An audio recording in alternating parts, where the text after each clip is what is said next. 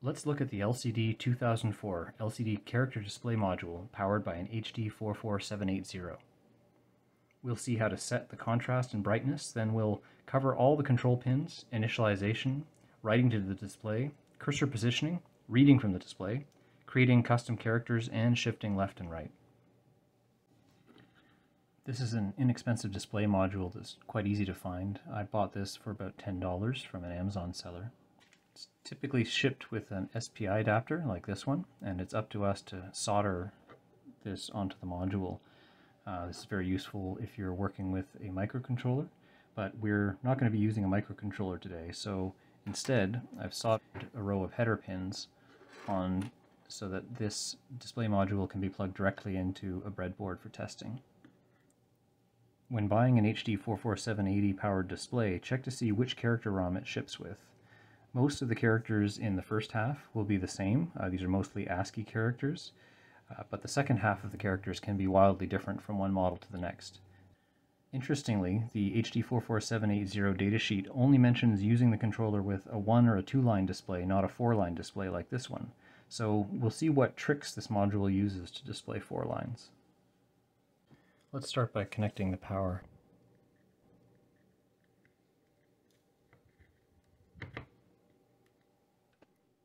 VSS connects to the 0 volt. VDD connects to 5 volts.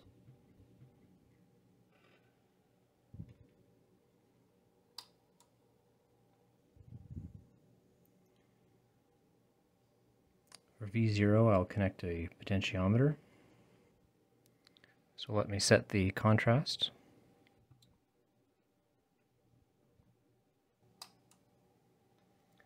There we have our test pattern.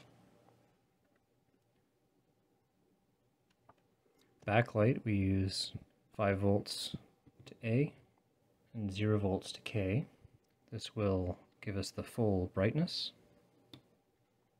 If I want to get a little bit fancier than that, I can connect a potentiometer here as well. Now I can set the brightness to any level that I like. The next few pins are ones that we can find described on the datasheet. First, we're going to connect register select, which lets us choose between the instruction register or the data register.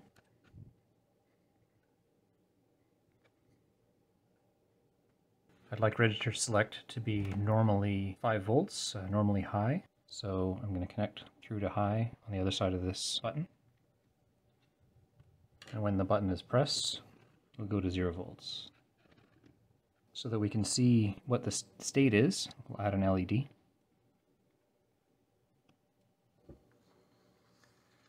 Next, I'll connect the read-write pin, and I'll set it low for now.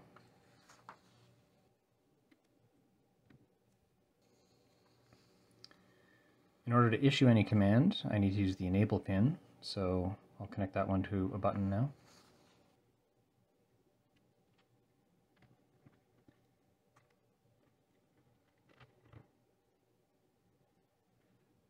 This is one that I want normally low.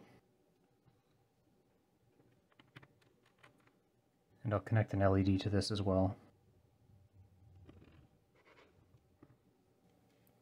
I'm going to need some more room for the data pins, D0 through D7.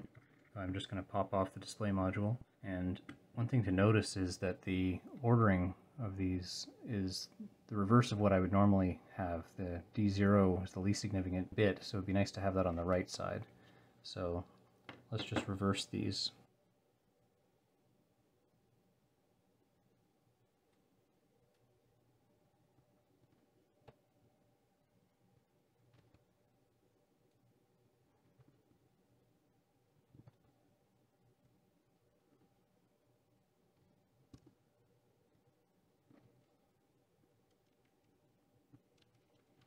I'll connect these lines to an LED array.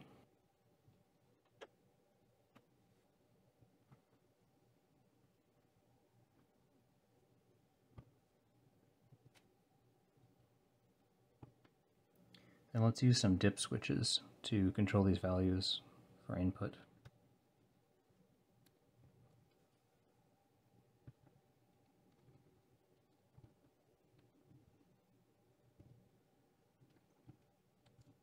the switch is closed, these will be connected to 5 volts.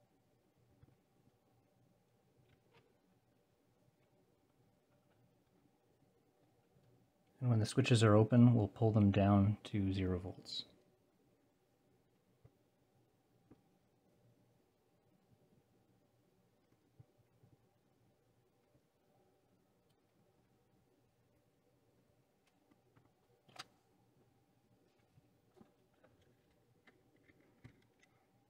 So let's see if we've got this working. Power on. Our register select is showing high. When I press it, it goes low. That's perfect. Our enable line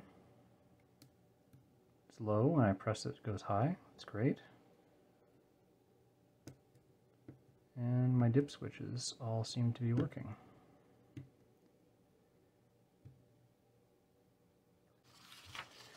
So the first command to issue is a function set to set the interface display length and number of lines.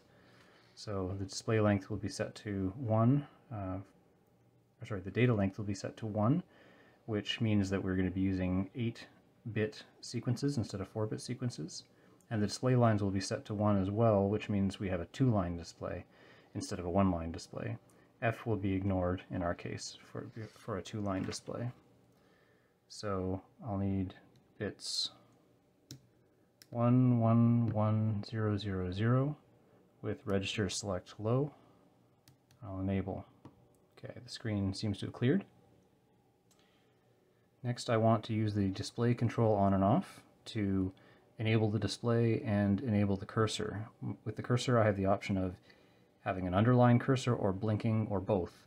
So just to test it out, I'll enable both of them. So this would be 1, 1, 1, 1.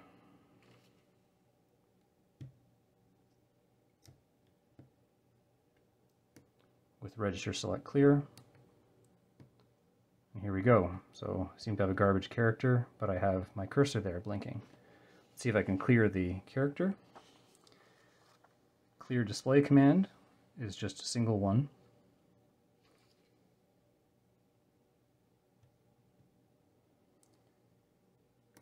Register select low. Okay, I've just cleared the display and my cursor is blinking. Next, I'm going to try to write some characters. I like this little confused face on the bottom line here.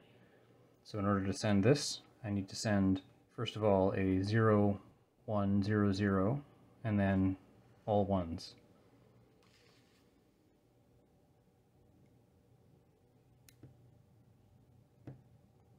This time the register select will be high because I'm writing data.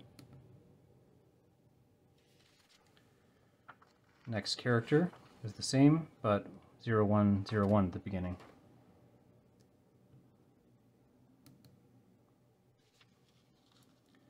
The next character, again, the same, but 0, 1, 1, 0 at the beginning.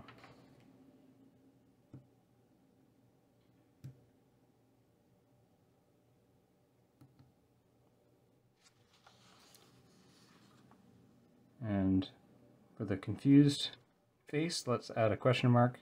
This will have 0, 0, 1, 1 at the beginning.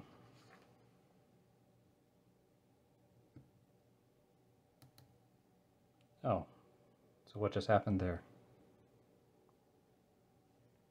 In order to fix this, what's actually happening is that we're getting a bounce on the enable line, and the display will trigger every time the enable goes from low to high. But because this button isn't perfect, sometimes when I press down, I'll get more than one click, like that. So a simple way to do this would be to add a capacitor and a couple of resistors.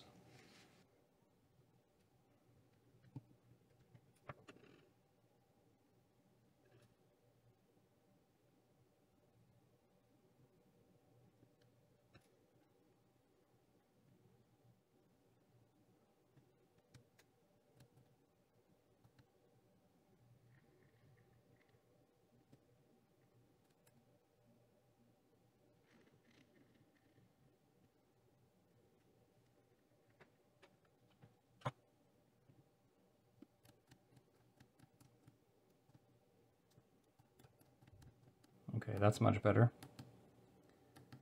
Now, while I was playing with that enable line, a whole bunch of other characters came through, but now what happens when the button is closed, the 5 volts is allowed to charge up this capacitor so that the level goes from 0 to 5 volts slowly, and then when the button is open, the capacitor discharges through these 2 resistors back to 0. So that should eliminate our bounce issue. But notice something that's funny going on here. Our display is interlaced. As I continued from the first line, the next characters came on the third line, and after the third line, it's jumped back to the second line. And before I forget, let me connect an LED back up to this so that I can see what's going on.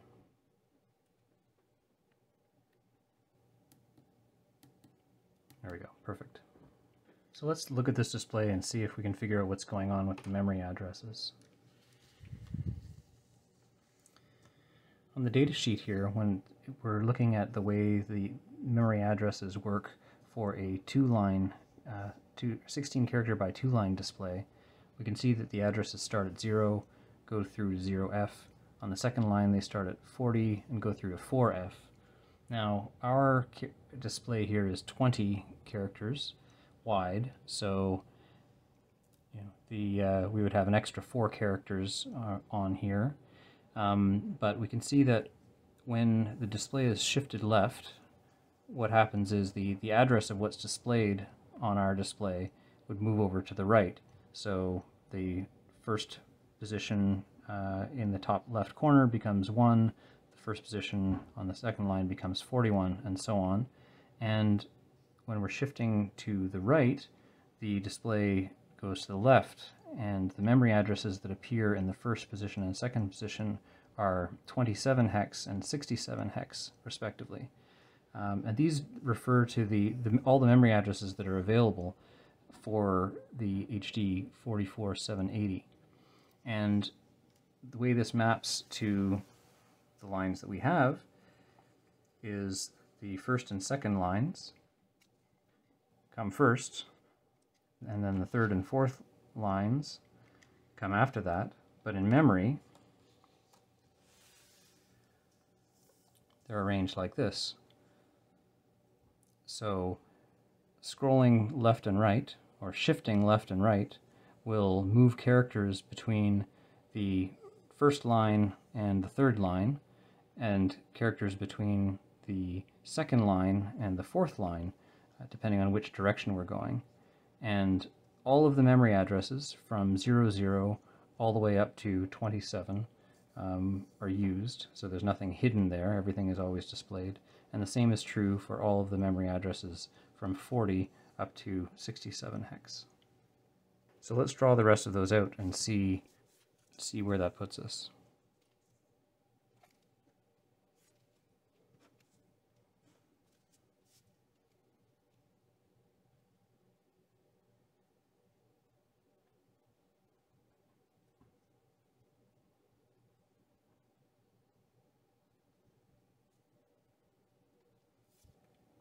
So we should be able to use this to move to any address that we'd like on the screen, where the third and fourth rows are here, and the first and second rows are here. We can set the cursor position by setting the high bit when we're sending to the instruction register. So the high bit set and all zeros, according to this, should put us on the top row in the first character, and that worked. If we want to go to the last character on the first row, then we should be going to 1, 3. That worked. If I want to go to the last character on the last row, then this should be 4F. Oh, my mistake. I got confused. This is the third, this is the second row. If I want to go to the last character on the second row, it would be 5, 3.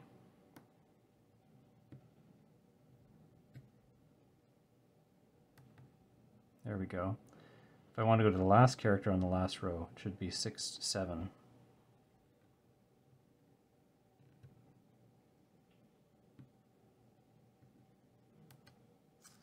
There we go. And if I want to go to the first character on the last row, it should be here at 5-4.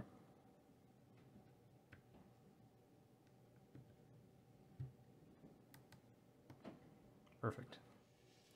I've been talking about shifting, but let's take a look at how this would actually work. In the entry mode set command, I can say that every time I enter a character, instead of moving the cursor, or in addition to moving the cursor, I'd like the screen to shift in the opposite direction.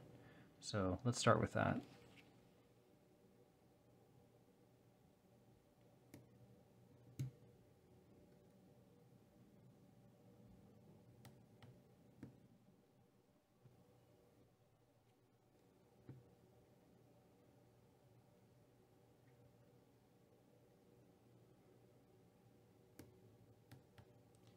First I'll move up into the middle of the screen here.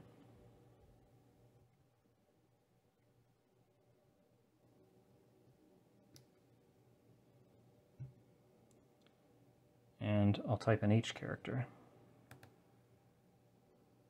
And again. And again.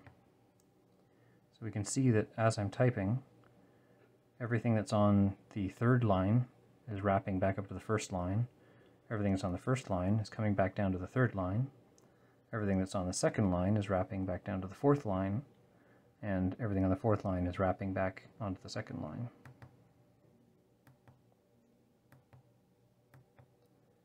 But this is a very quick way to update the whole display. If you'd like to move text over and have it display, we just need to take care to clear out the characters before we move them like this.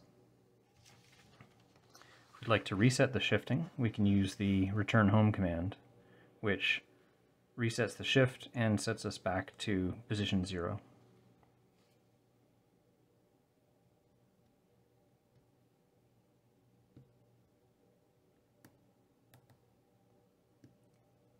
Now we can see the memory layout as it is originally without any shifting applied. Let's look at reading data from the display module. First, we connect a switch to the read-write pin. When this pin is high, we're asking the display module to set D0 through D7 pins high or low. Now, this is a problem because our dip switches might be forcing one line high when the display module is trying to force it low. And if that happens, we could have enough current running through to damage the display module. To prevent damage, we can use the second pole of the read-write switch to disconnect the high lines from all the dip switches. And of course, this is one more opportunity to add an LED so we can see the state of the read-write pin.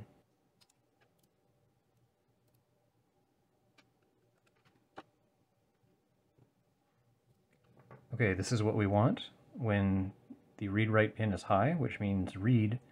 We don't want any of the dip switches pushing any of the D0 through D7 lines high. But when read-write is off, when we're in write mode, the dip switches operate as normal. Okay, let's initialize the display module again. This time I'll just use the underline cursor instead of the underline in the blinking cursor.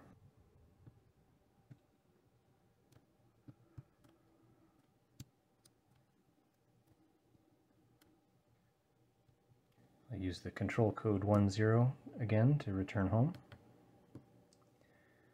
Now, if I enable read mode and press the enable button, then I should be able to read back the data that I entered here. It's the code for A, it's the code for B, it's the code for C, code for D, E, F, and that's a blank space. When we read from the instruction register, we can also get the address of the cursor location as well as a busy signal. So this is the address of the current cursor location. You notice that the location doesn't change when we do that read. And the top bit of this will indicate whether there's an operation currently in progress and we're not able to send additional commands. With this particular setup on a breadboard, it's going to be basically impossible to ever activate the busy signal, but if you're controlling this with a microcontroller, that's going to be very important to know that you're not sending commands too quickly, especially for commands that take longer, such as the clear screen. Let's look at CGRAM next. If I put in characters 0 through 7, I should be able to display characters that I control the bitmap for. This character 0, 1, 2, 3, 4, 5, 6, and 7. Next I use the command to set the CGRAM address to move my cursor, essentially where I'm going to be writing data, into CGRAM instead of into the DRAM.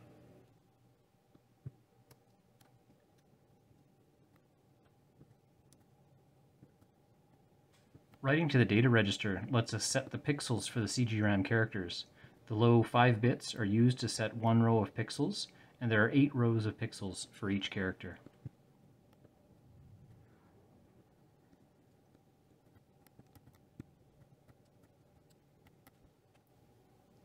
Now that I have some Space Invaders, let's arrange them on the screen.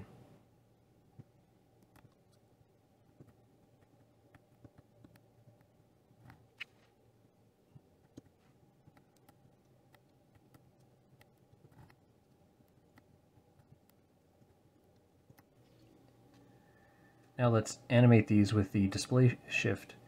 This is a way that we can shift the display without adding a character to it. With the instruction register set, 11000 should shift to the right or to the left. 11100 should shift to the right. There we go. Shift back.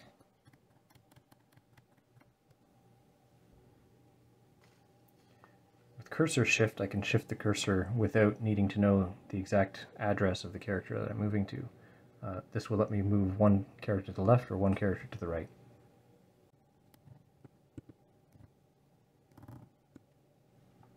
Let's finish off our Space Invaders playfield with some enemy projectiles, a score display, and a life counter.